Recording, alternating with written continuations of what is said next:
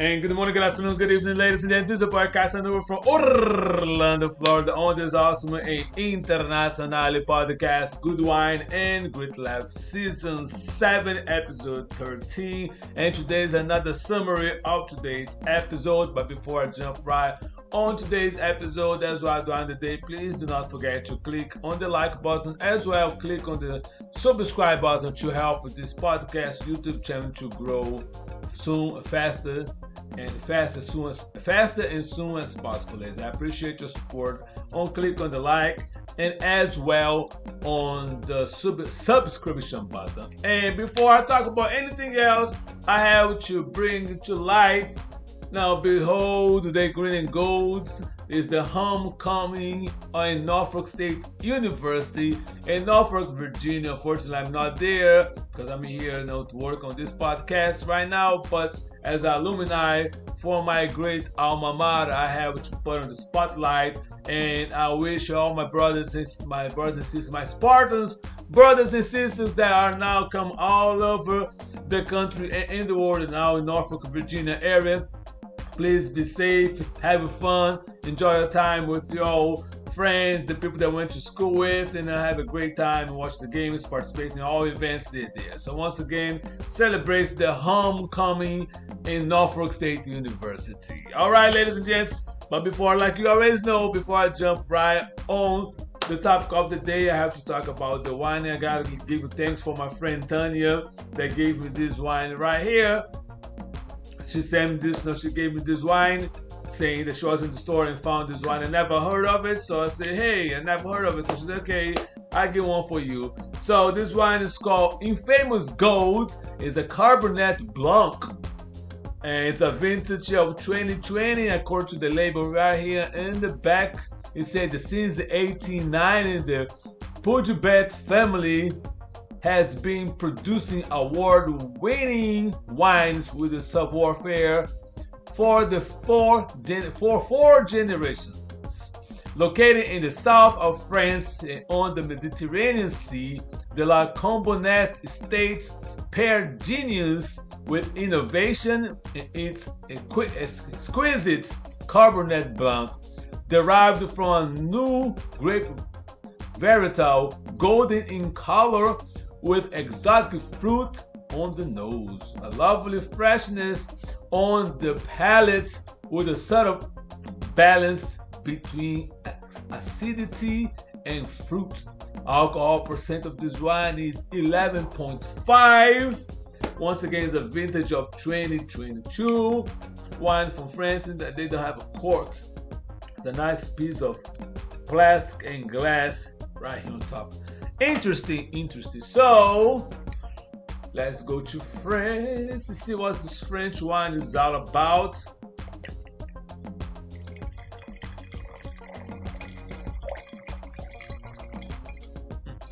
And once again, ladies and gents, like I always do, you're going to see, white label. I already discussed that, but if you're new to my channel, unfortunately, because the light of there, always that I have a white label, you can see clearly, but if you go to my social medias, you can see right there, you're going to see a beautiful, clear picture of the wine bottle. So if you like my review and would like to try on your own, that's a reference right there. As always, I put the season and the episode. So for this wine here, you're going to see on all my social media is going to be under the Season 7, Episode 13.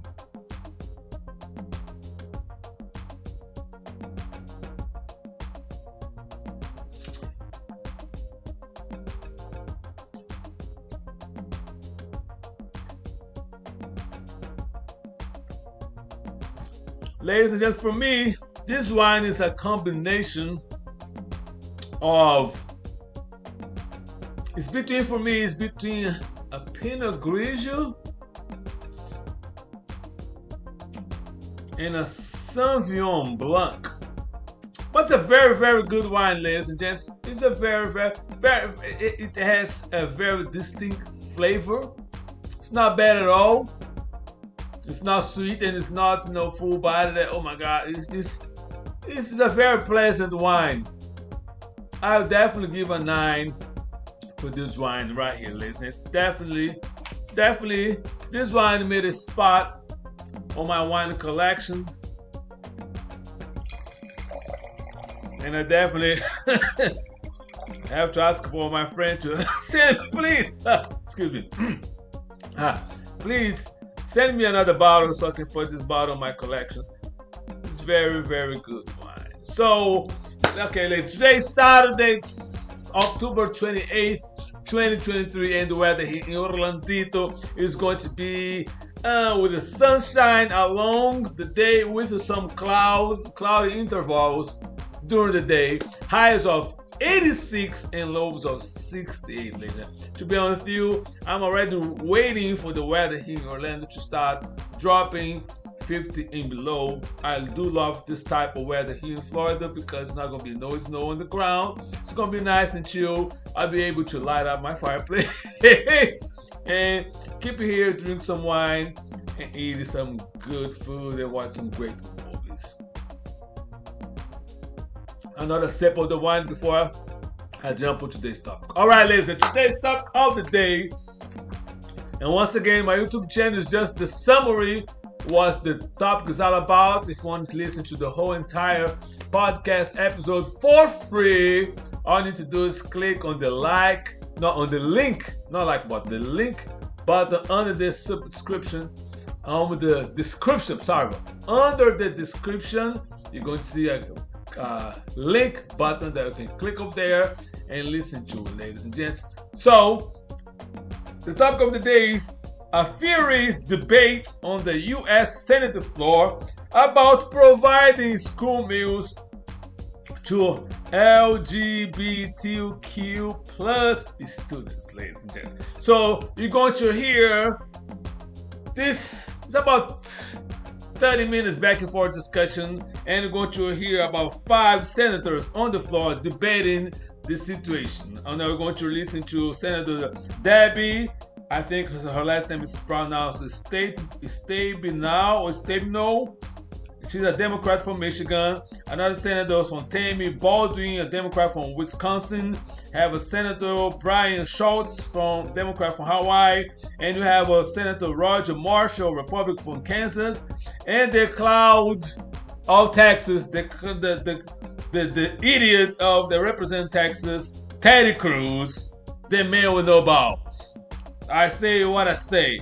Ted Cruz discussing this situation. You're going to see some back and forth that now some senators break down what this law is all about related to the Department of Agriculture and everything that's been provided for providing the meals for all students, regardless of your gender, identity, regardless of your religion, your race. All students should have a meal provided by school for free.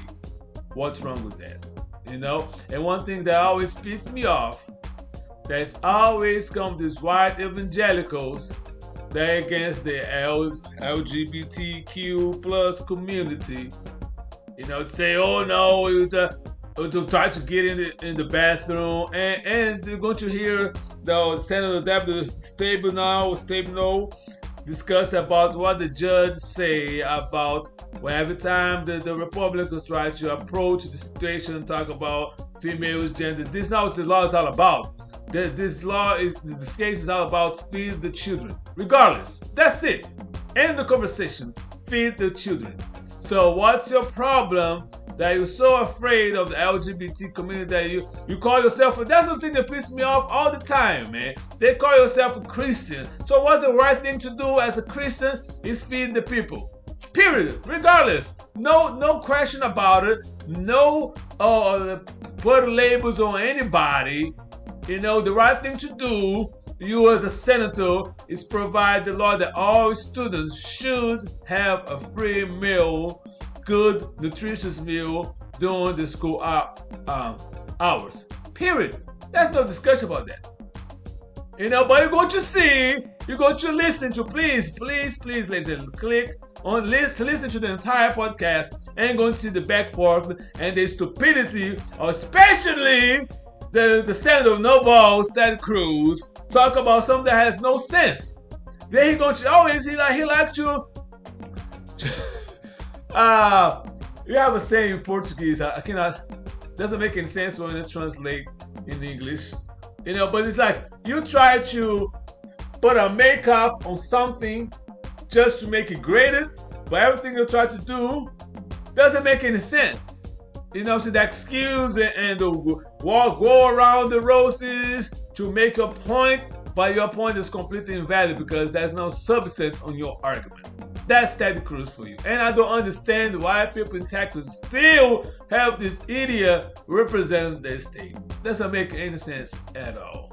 So anywho, ladies and gents, so that's what this podcast is all about. So please do not forget to click and listen to it. And then you're going to see what's going on because a lot of people do not pay attention what's going on the debates on the floor. And then later on, they complain about why was that happening? Why is this? Why is that? Because the debate has been provided on the floor. And you're the one that said vote for whoever is representing you. You may not agree with your senator or your state House of Representative.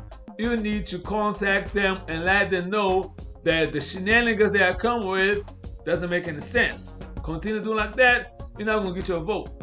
You're not going to get my vote if I was in that situation right here. Just there's some local elections going on right now. This weekend I'm going to do my search because early voting started, and I believe next week. So I always do my research, do my homework to see the candidates and what they have done, what's their agenda for the past 3-4 years. That's going to help myself, my priorities, and also my community, and also not so my priorities, but what's benefited the population in general. So that's what I always do when the elections start coming. You know, the state, the local, state, and federal, ladies. So once again, ladies, this is a boy Casanova. Please do not forget to click on the like button, click on the subscribe button, and be safe, be kind, and be blessed, and do what you can do.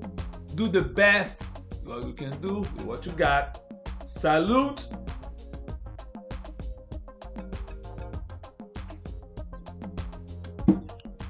To all my Spartan brothers and sisters, once again, have fun and be safe out there. After our celebration, also be safe on your way home.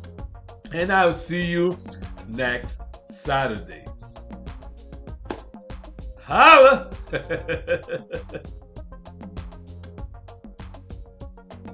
Coming with the pull up for the #1 spot. Pushing my rap like the push I on the block. Holding my down, sucker rappers get lost. Coming from the bottom, moving straight to the top. Coming with the pull up for the #1 spot. Pushing my rap like the push I on the block. Holding my down, sucker rappers get lost. Coming from the bottom, moving straight to the top. Coming with the